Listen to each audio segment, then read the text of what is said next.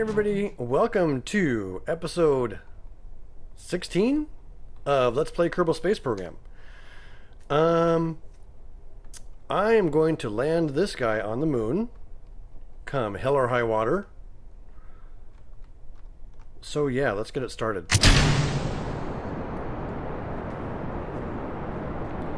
I think what we'll do from here on out is going to be a launch montage.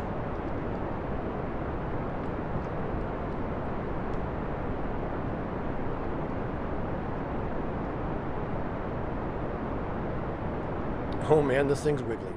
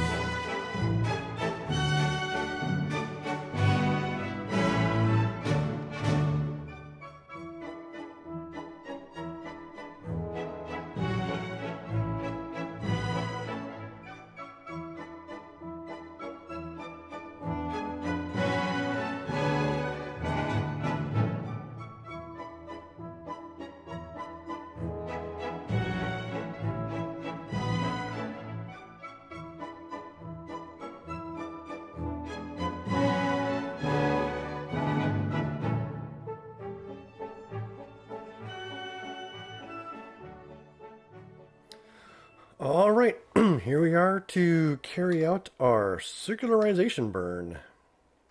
We'll fire this at T-minus 17. 17.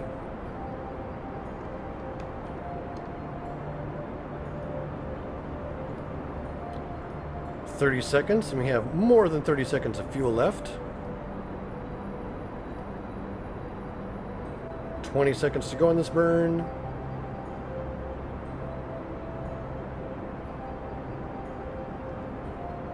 10 seconds to go on this burn.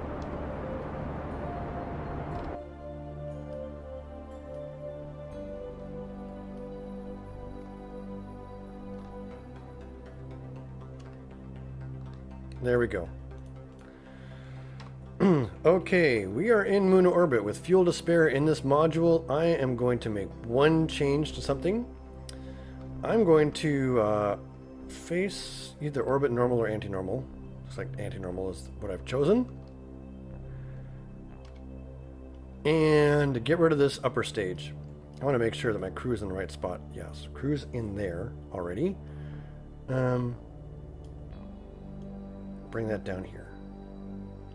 So this is the return stage. We're going to leave it in orbit. F5 in case I mess up anything. Everything in here is looking good. Yep. Goodbye, that stage. Now we're down to just the lander part. Let's find a spot to land. This crater is promising, but it requires a plane change. Let's plot.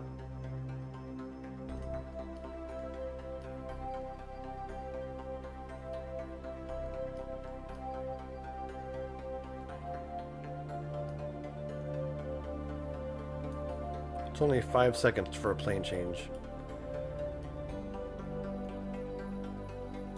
Let's plot something like that.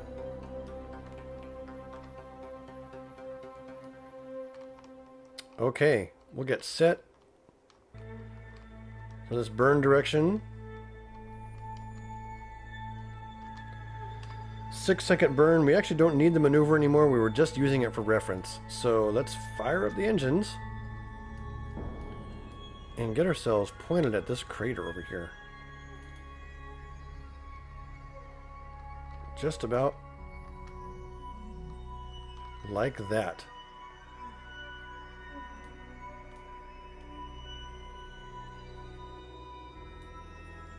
And we'll add a braking maneuver.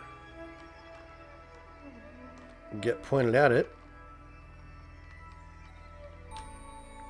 49 seconds worth of braking. What do we have here? 63. It's burning 1.5. We don't have quite enough fuel for that, but that's okay. We're going to dump a lot of weight. Maybe we'll start decelerating a little early.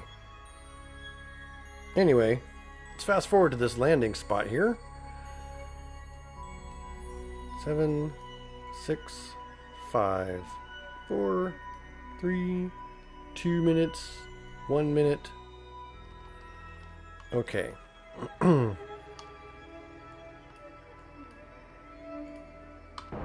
go ahead and hit full throttle right now. And actually, we're just going to go straight retrograde. We want to completely hit the brakes.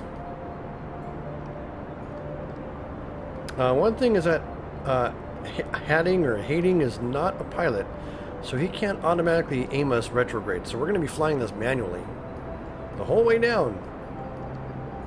The stage is about to run out, which is fine because it's gone much longer than we had anticipated already anyway. Just want to make sure my next stage is good. Yes.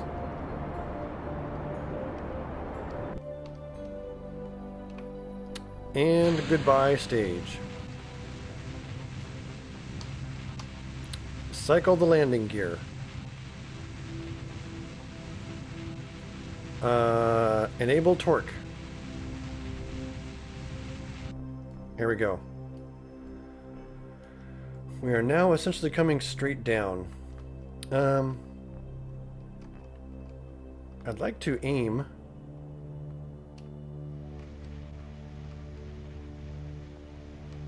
maybe sort of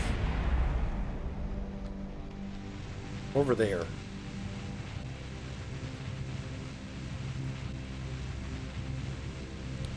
In the middle of this crater.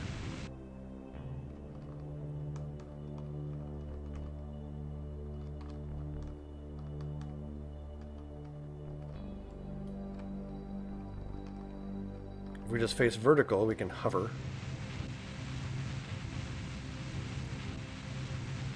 Kind of like this.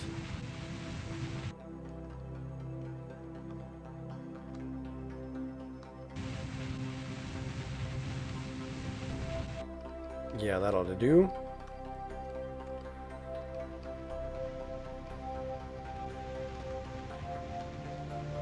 Just manual control here and there. Get us down.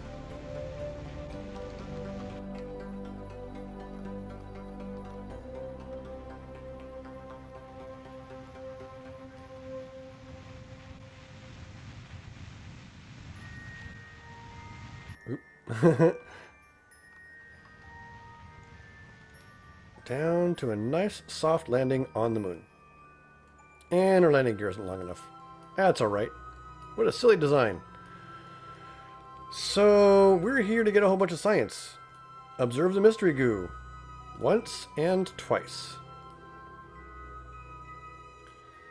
Observe the materials bay. Get a crew report.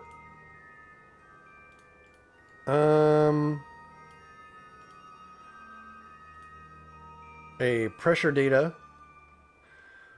They say insanity is doing the same thing multiple times and expecting a different result. You check the atmosphere pressure again anyways. Yes. Log the temperature. Collected and recorded temperature data from the environment. We are ready to EVA. Don't go too far, capsule. EVA report.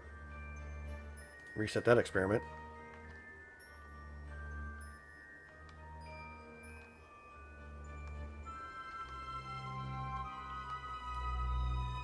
EVA report here. Yes, you look up and search the sky for Kerbal.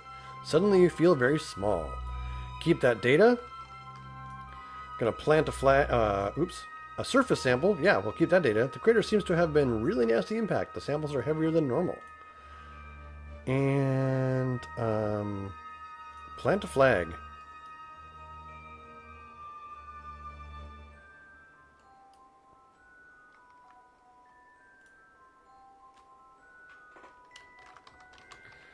Hating was here for science.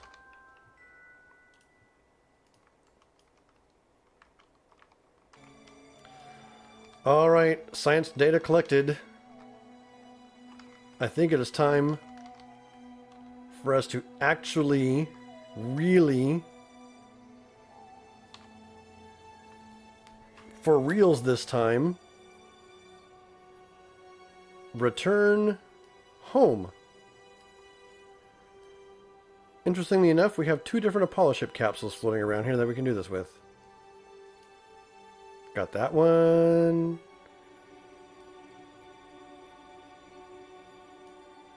We have these 2. Well, that's Moonlander 1. No, that's an Apollo. That's Apollo right there. Here's an Apollo. An Apollo ship. Lander there. Anyway.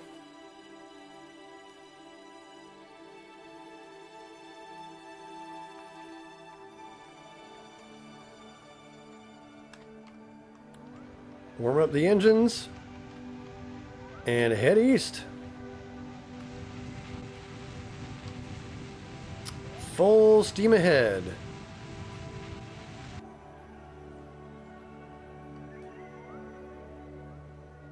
He's in a 20-kilometer orbit. We'll get ourselves to a nice 10-kilometer orbit.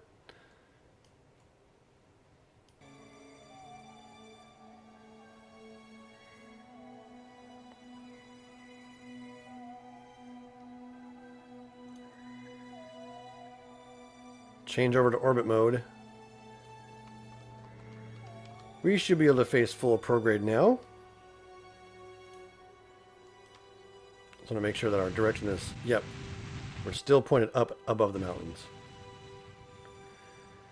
And we seem to have a pretty good chunk of fuel left. So, let's hope it's enough.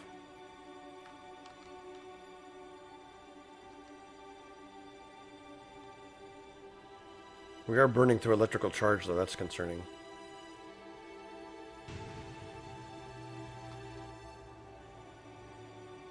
Eight, 9, and 10. Get rid of SAS.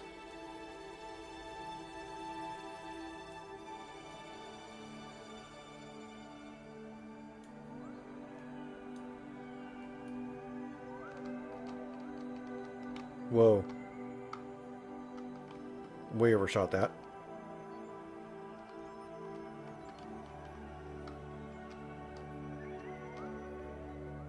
Okay, we have a 20-second burn to circularize our orbit. And we know we have 80 seconds of fuel at this point.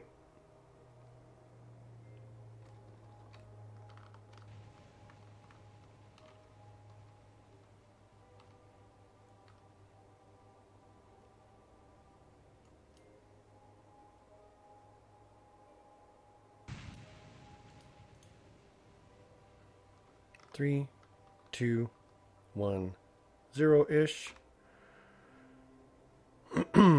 Good enough for me for now. We'll set you as the target. And we know what the descending node, we have to do a node fix.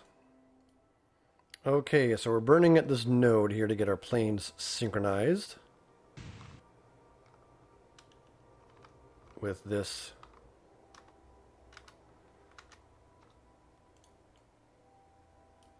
guy. Periapsis 8, apoapsis 15. You know, I'm okay with that. We can actually fast forward to the apoapsis. And when we get there,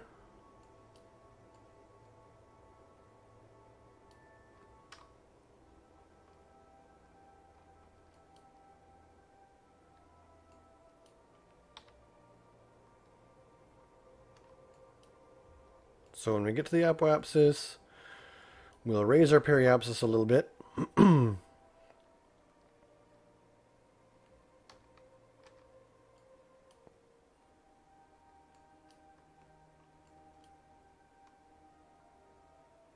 then we're just chasing our old ship. Or I should say the return ship.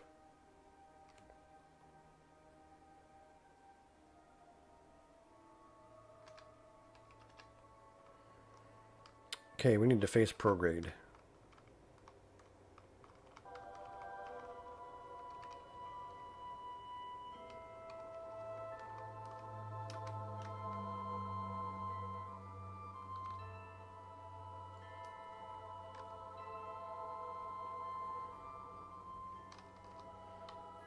Turn SAS off to save battery. At this point, we are coasting to catch up with that guy. I'll fast forward this bit and catch up with you guys in just a little bit. Okay, I figure right about now is a good time to talk about how I'm doing this rendezvous. I've adjusted my planes so that they're really close to each other, within 0.1 degrees. These little bugs indicate how far away in the orbit, and they're kind of jiggling a bit because of things. Can I get them to lock in place? No. How far away in the orbit each craft is going to be. So here's intersect 1, and here's the target position at that intersection. So basically we're saying we have 17 kilometers of separation at this point. This is our closest pass. And what's going to happen is that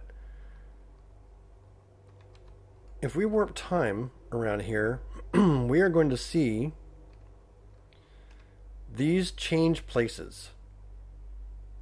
So there's our closest pass, boop, just like that. So now this one's going to be back here, and our intersection stays the same. So what that means is that at some point during our orbit, we'll be passing underneath that ship. So what we want to do instead of that is actually plan a maneuver which adds some prograde velocity, just enough for our orbit to meet the target's orbit.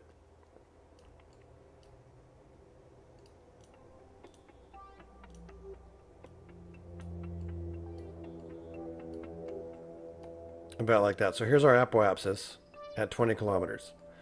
Now, what we're going to do is we see that this bug has moved all the way around here, and we have 5.8 kilometers of separation. Now, we're going to move this around the orbit to minimize that. So there's 400 meters of separation at that point. What that's telling us is that if I execute this burn perfectly, then we'll have 400 meters of separation. Go ahead and warp to this next maneuver.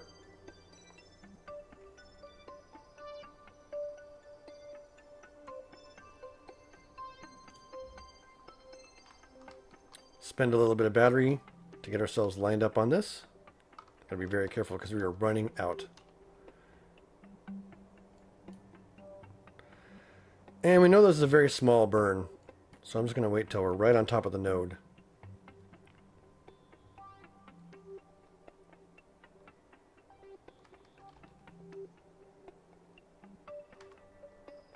Yeah, it's nothing of a burn. I'm barely burning anything at all.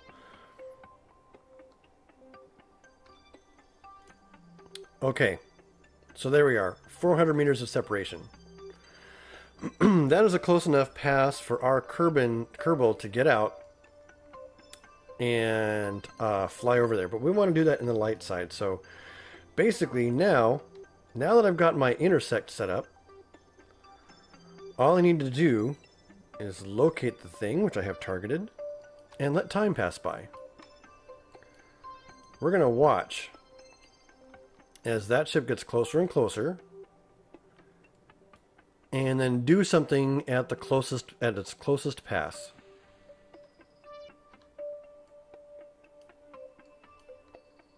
So there's the Apollo ship, green indicator. Still warping time.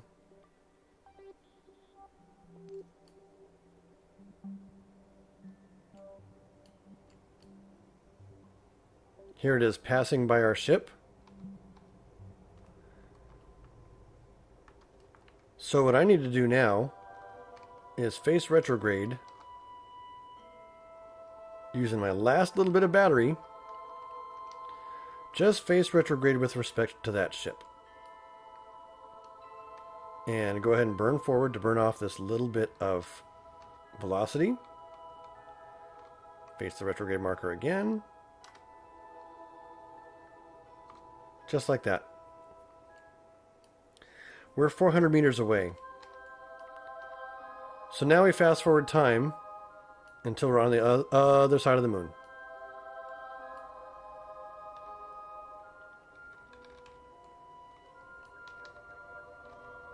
This thing's even getting even closer. Okay. That's as close as pass. So since that thing's right over there and that's our return vessel, God, we have plenty of fuel in this thing. We are going to get out and grab all of our experiments. So we'll take all this data. Release. Activate SAS. Or activate rocket pack.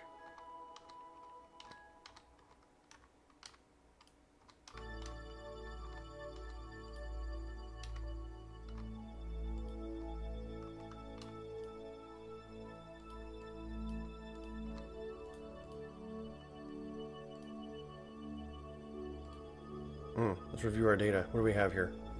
Crew report. Surface sample. EVA report. Right. So we want to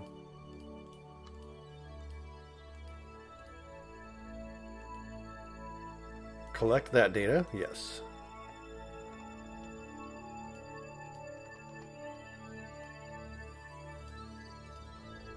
Only scientists can restore inoperable modules. And collect this data. And we might not be able to get this other stuff because we already have a goo experiment. But we'll try.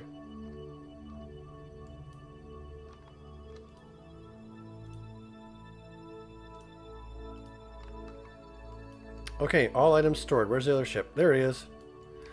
Let's head over there.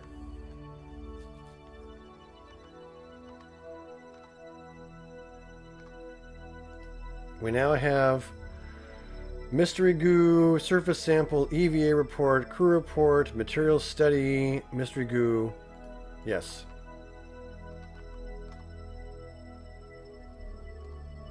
And we're just flying over to our Apollo return ship, leaving that thing behind in the dust.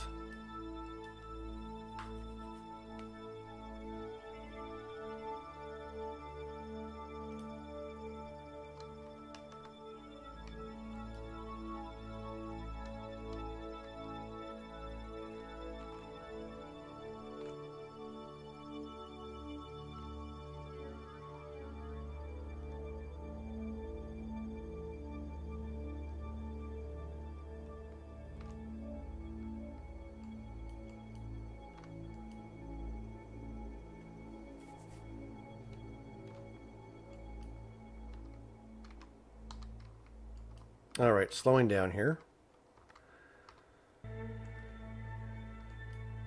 Whoa, hit the brakes. Turn the lights on. Grab and board. And we have ourselves a return vehicle with everything that we need to make it home.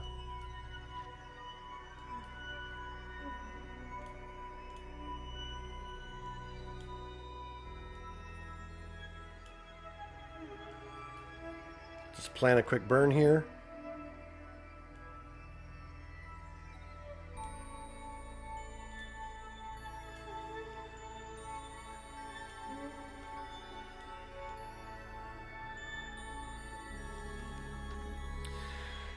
And we already know that this craft is capable of returning home. Let's go ahead and get ourselves warped to the next maneuver. I'll do the return trip and another quick montage. And we'll catch you guys when we actually finally, after all this time, 3 freaking episodes trying to get this, return with a whole bunch of science to Kerbal from the moon. Sheesh.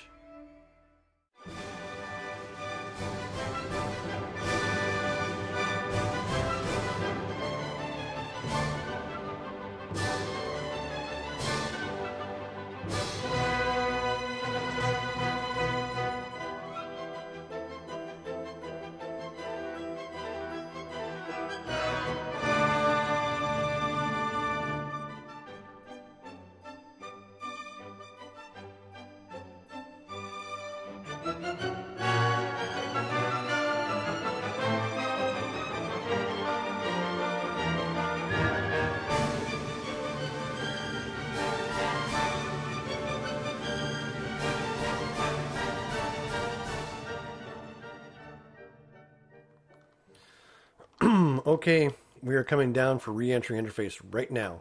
So, ooh, what a picture.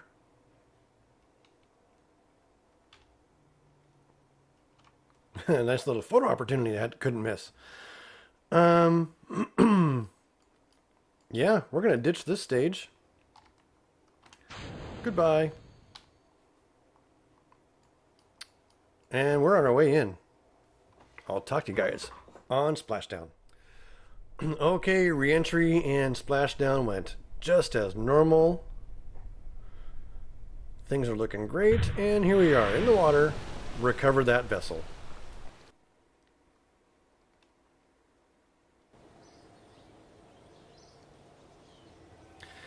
In this one trip, we brought back 314 science.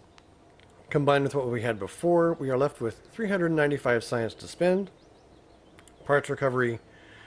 And Hayden Kerman is advanced to level 1 for his moon excursion. Basically, one and done. Level 1. Congratulations, Hayden. We have 449,000 funds. Things are looking pretty good for our career mode. Thanks for watching. Until next time, while it is rocket science, it's not that hard. Even if I screwed up a lot. So don't pay too much attention to me. Until next time, goodbye.